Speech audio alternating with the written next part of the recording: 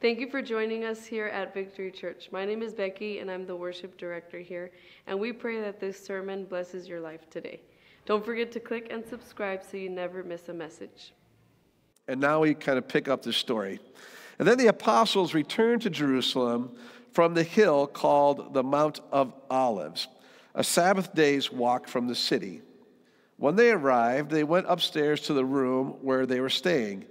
Those present were Peter, John, James, and Andrew, Philip and Thomas, Bartholomew and Matthew, James, son of Alphaeus, and Simon the Zealot, Judas, the son of James. They all joined together constantly in prayer, along with the women and Mary, the mother of Jesus, and with his brothers. And then when the day of Pentecost came, this is again the celebration that the Jews, one of their annual festivals.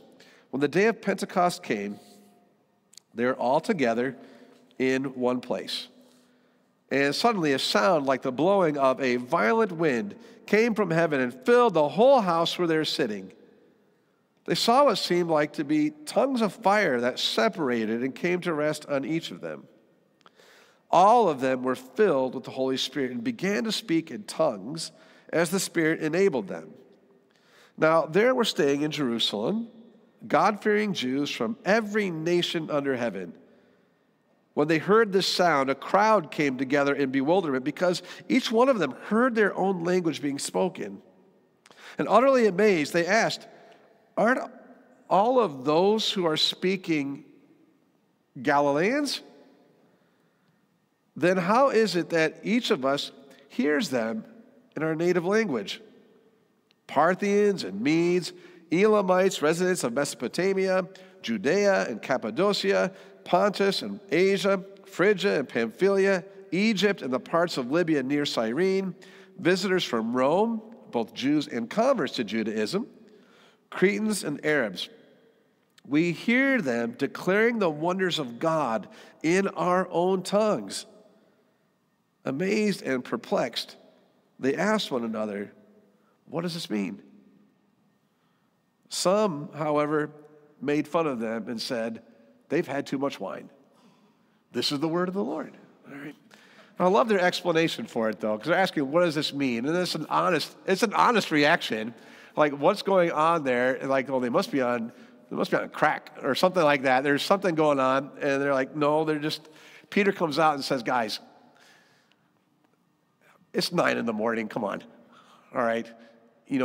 Everybody is not going to be drinking at 9 a.m, except for maybe that guy over there. 9 a.m. We all know who that guy is. So we're all good. We're not doing any of that. What you're hearing are sober thoughts." Now, when we read that story, part of it is it's an amazing story. We talk about the Holy Spirit just being poured out and filling everyone and filling the disciples, and on that day, 3,000 people came to faith. But I want to talk a little bit, though, going back to chaos. I want to rewind the story a little bit. When we read that story, and we told you about it, on that day, Jesus had just left. And all he told them, these were his instructions. You will be, by the way, I love that, you will be my witnesses. It's not so much of a kind of a marching order. You got a job to do to go be witnesses, but you will be, you'll embody. It will be who you are. You will be my witnesses, wherever you go. You're going to go to Judea. You're going to go Jerusalem. And then if you don't know the geography, you have Jerusalem, which is right where they are. You're going to start there. You're going to expand out a little bit to Judea. You're going to go to Samaria, which we really don't like Samaritans. They're you're going to cross some racial tension boundaries kind of thing. You're going to go places where it's going to be uncomfortable. And then you're going to go to the ends of the earth. But he didn't tell them anything about how to do it or get it done. All he said was just go wait in Jerusalem. They're kind of in this chaotic, now what state? I think we've all been there. What do I do? We're supposed to do something. God, what do we do? And this speaks into the chaos of anything that you're living through right now. Those moments where you feel it's hopeless, you've reached a dead end, you're fearful, you have anxiety, you can't sleep at night, you're struggling, you're feeling like the anxiety of either two things happen where you feel anxiety and fear and you got to rush. We got to do something about this. You want to rush to fix it. Or I tend to be the other way around. We're like, I just go do this and just pretend it's not happening. And we do that and we just kind of ignore it, or you just want to quit. And in none of those moments, though, do we ever really stop to think? And Jesus says to wait. And the disciples, what did they do in the middle of chaos? They went and, I heard it, somebody said it, they prayed. You know, how often do we do that? To really slow down and pray to God and ask Him to engage the world within which we live, and not just the world within which we live around us, but actually in our own homes, in our workplaces, wherever that chaos is. And they prayed. And when we think about that prayer, and they got together in that prayer meeting. If you've ever been in a prayer meeting before, sometimes they make you feel uncomfortable because you got to talk out loud and you're not sure what to say. And that person seems to know what they're doing. I have no idea. How do we do this? And we really don't know. Well, I want to tell you what that prayer meeting probably looked like, because it'll inform us today how our prayer life should look like. They didn't have any magic incantations. They didn't do anything particularly special. They just prayed how Jesus taught them how to pray. Because if you don't know it, a few years before, they had to ask Jesus a question. Because they had two examples of prayer in their life. They had the religious leaders, and these stories, by the way, make me really uncomfortable. Because the hired church people, me, okay, you have these guys who are doing it wrong, and then you have the other guy, Jesus, who's doing it right. And so they came up to him one day and they said, Jesus, they watched him go off and pray by himself, and that he did this regularly. He's talking to God. Well, how do you do that? How do you do that? Because we don't know how. And then Jesus just goes, well, this is what you're going to do. One, don't be like that guy. Don't be like those guys who are out in public, who are making a scene, really, like street corners, who are out there praying publicly using really loud, big words, loud prayers, big words, and they just kind of go on and on and on and on and on and on and on. And I was laughing this morning because during our traditional service has a lot of big words in it. And I remember one part of the service, I read it, and it's like, we thank you, Lord, for these salutary gifts. And I'm like, okay, we got to do something about that, because that's a big word that maybe one of our other members, I mentioned that to him. He said, yeah, if I were reading this on my Kindle, I'd hit that word and ask it for a definition. All right, we can't pray like that. He says, let's don't pray like that, because that's kind of, that's for a show. What you need to do is you need to go off. He said, find a small room in your house somewhere, go off, be by yourself. And so the disciples, what did they do? It says that they were in a room by themselves. You can make an assumption. You may think, like, well, it's because they're hiding from the authorities. Well, I think a lot of stuff has died down by now. Remember, it's just like 40 days since all of this happened, and so maybe some people are looking for them, I don't know. But I really think their intention was just to get together. Find a place that was away from the crowd so they can actually be there together and praying with one another. And then Jesus taught them. He said, okay, go off by a place by yourself. And then what I want you to do is I want you to pray like this. And it's a prayer that we do every Sunday, but he said pray. He didn't say pray this. He said pray like this. We kind of turn it sometimes into pray this, and it's a good thing. Because he says, hey, just be short on words. So the Lord's Prayer is actually really short. I love it. It's just very succinct. He didn't say anything about preaching. So he said prayers. All right, be short and succinct. Okay. And then he said, thank you, Tony. You're always here to get a joke. That's good. And so he said, be short and succinct. And the first thing you're going to pray for is you're going to address God like this. Our Father, okay? So the first word is what? Our Father. And just to kind of dig down in that for just a second, for a minute or 10. Our Father, okay? It's just a communal prayer. You know, often we think in terms of my personal relationship with Jesus. Yes and no. Yes, we all have a relationship with God. We have that going on, but it's not meant to be done alone. It's meant to be done together. One of my favorite pictures that I have on my phone or computer screen somewhere is a picture of my dad and my sisters all in his lap.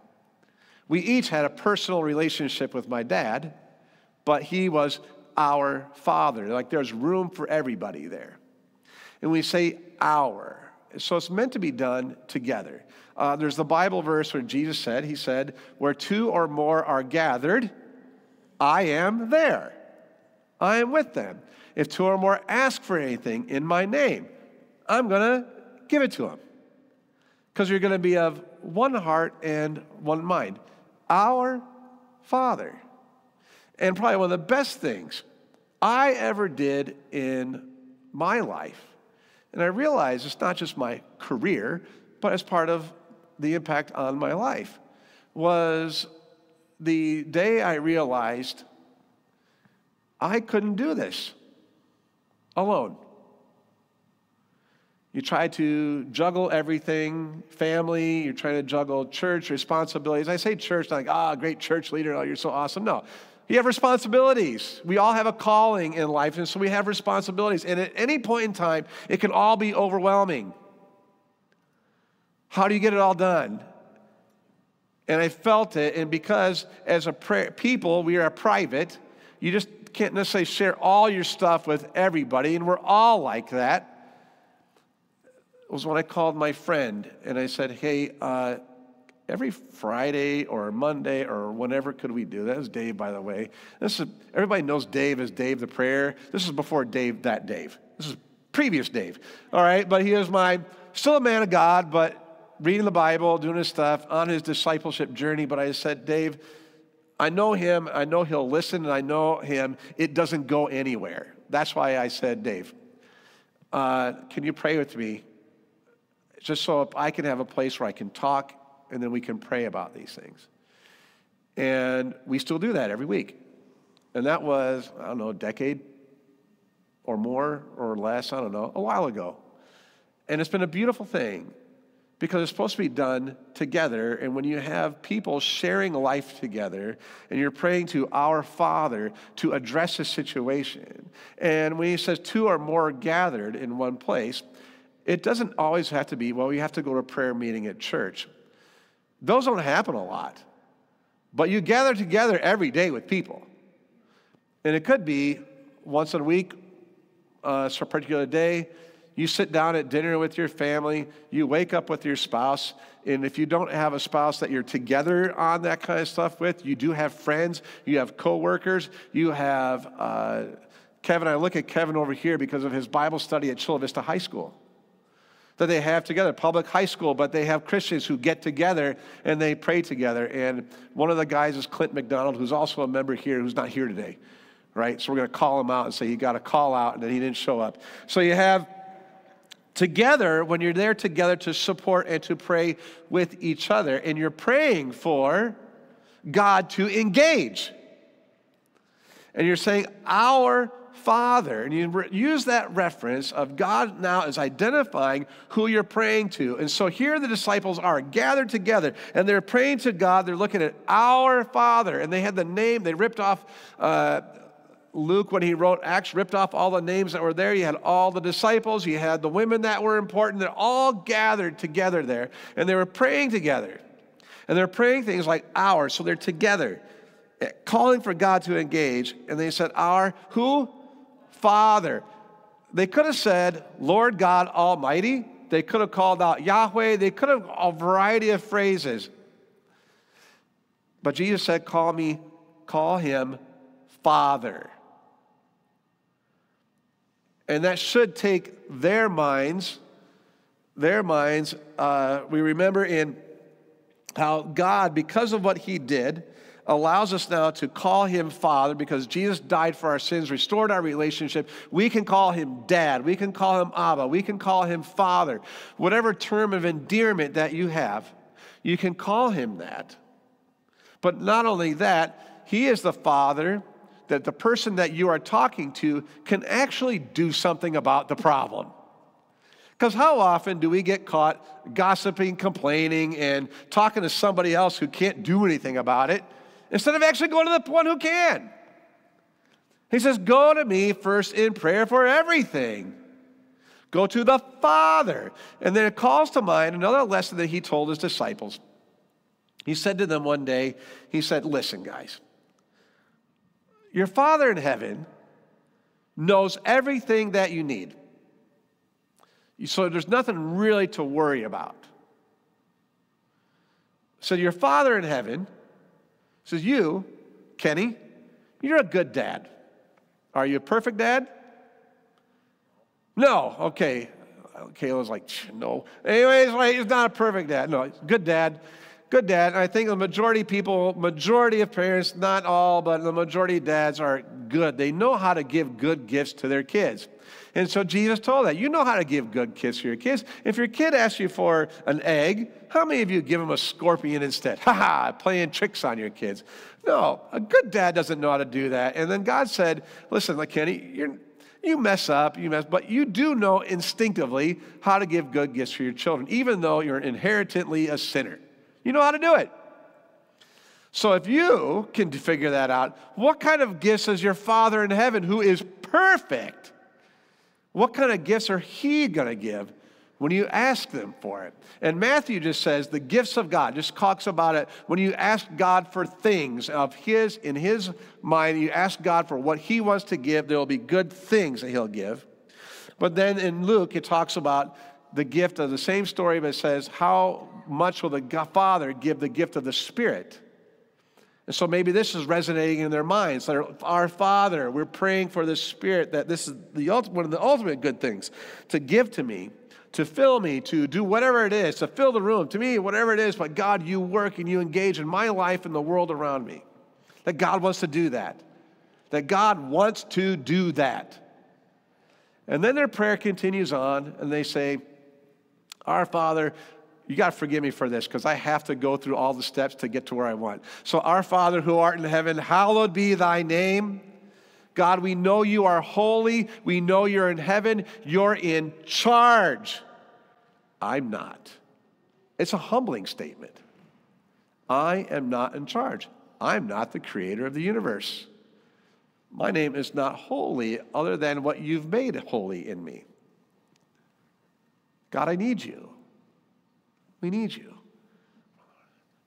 Thy kingdom come, thy will be done on earth as it is in heaven. And in this moment, we're praying not just, oh, Lord, your will be done. I saw it in my hands. Fate.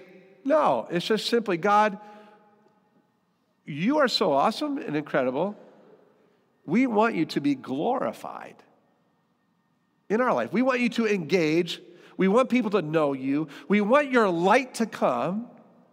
So, we want that to happen. So, therefore, your will be done on earth as it is in heaven, meaning your will be done in me. A lot of times we look at other people and go, man, the government, they should act like, these people should act like that, or that people. No, be done in me, be done in us, be done in our church, be done in our family, be done in our workplace, be done everywhere it is, but be done in me. And they're praying that together. And they have no idea what this looks like. Because remember, they have no plan. They have no plan. In the book of Proverbs, King Solomon wrote, because he had years of wisdom looking back at life, and he goes, humans make plans. And he doesn't say God laughs. It says human makes plans, but it's the Lord who guides the steps. It's the Lord who does that. So they can't move without him. They can't move without him. We can't move without him. So we invite him to come in. And we have to wait. We have to wait. And I think waiting causes a lot of anxiety because God, we want you to engage now. We want it to be now. Do the miracle now. How many days did they wait? Jesus ascended at day 40. Pentecost was on day 50. How many days did they wait? 10 days. And it wasn't like Jesus came down and challenged them and say, okay, pray every day for 10 days and then this will happen to you. They had no idea. One day, when you're in the middle of wherever it is you want God to engage, one day can feel like an eternity. And then it turns into 2 days, and then 3 days, and then 4 days. Is God going to do anything? Because, darn it, I've done this and I've done that. And anxiety starts to build up, and you're like, God, where are you on this? But then God grounds us in the prayer time together when he says, give us this day our daily bread. I've got it figured out. Because in that prayer, because God tells us to pray for things. Again, he's not the bad dad who says, I'm going to give you an egg. Here's a scorpion. He's not playing tricks on you. He says, wait, I've got a plan. Your daily bread is taken care of. What you need for this life is taken care of. Anxiety and fear has no place in your life. Your future is taken care of. Trust me, I'm going to take care of it. I've got the plans. I know my ways are higher than your ways. It will take care of it. We have got your plan. So if you're freaking out and you're going to run off and do this and do that, ground yourself right now. Give us this day our daily bread. I've got a plan. We're going to be okay. Now, in the meantime, while we're waiting, forgive us our sins as we forgive others. That's a beautiful moment because so often in the middle of the chaos, sometimes you got to recognize your part in the chaos. Forgive us our sins because I do mess up. I have made the world a worse place. I have hurt people intentionally, unintentionally. And you got to do that. And then you ask God for forgiveness, and then that leads to forgiving others, and then you're able to come together finally.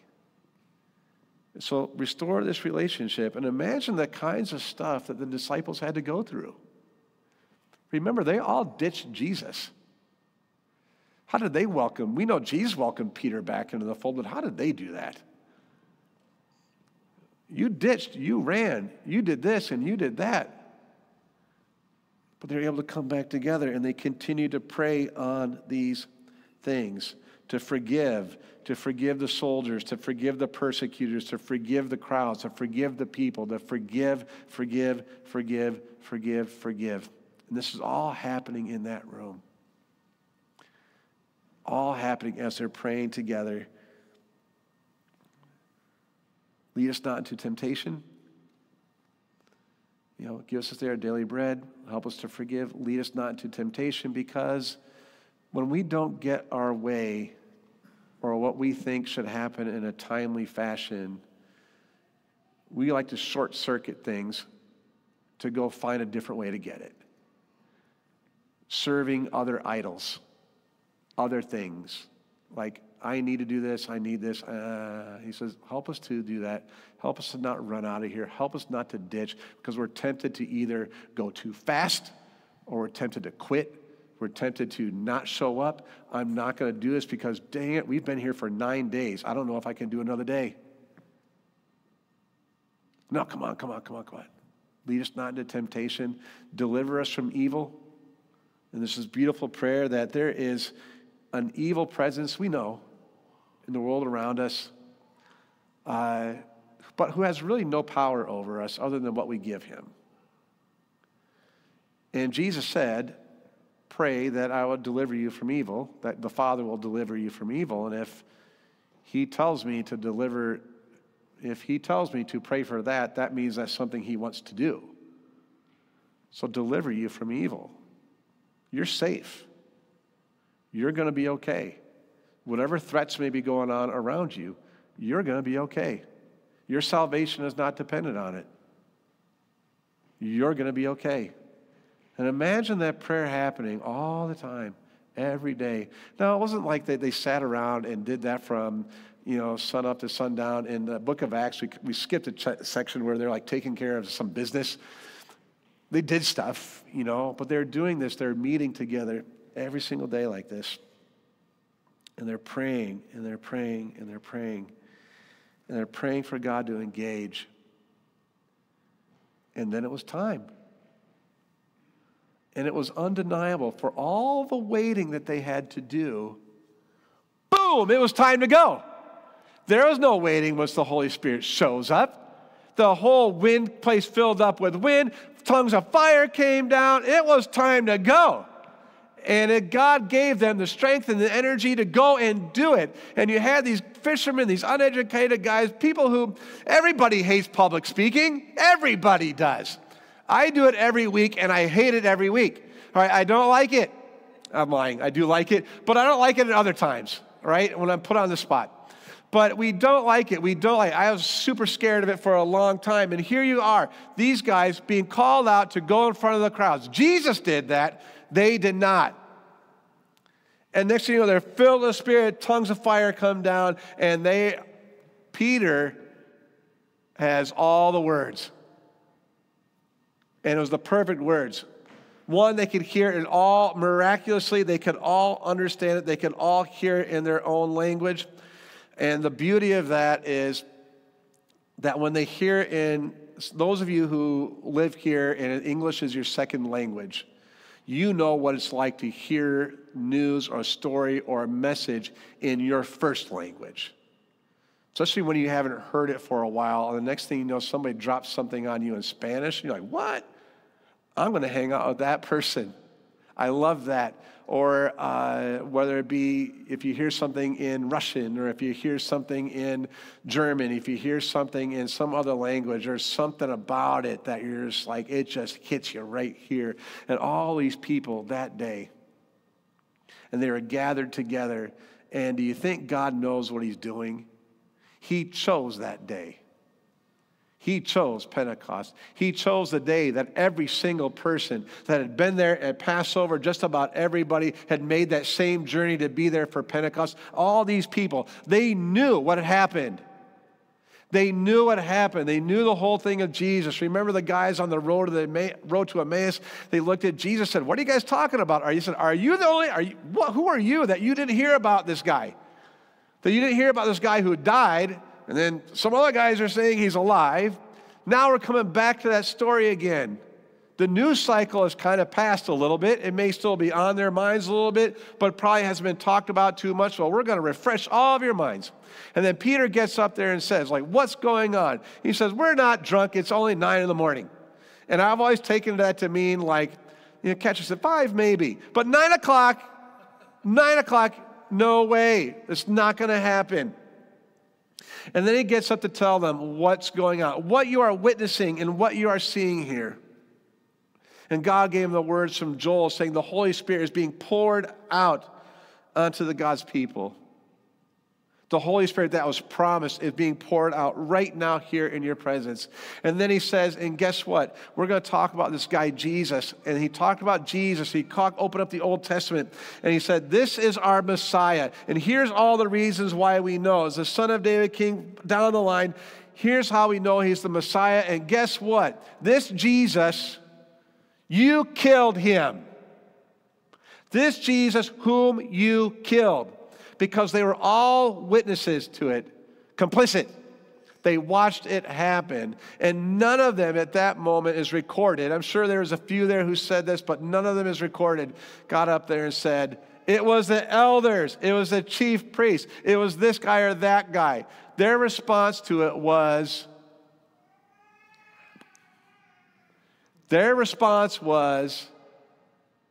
we killed him. And then Peter says, and he rose from the dead. like the Terminator. In their minds, this is bad news. Because kings come and crush their opponents.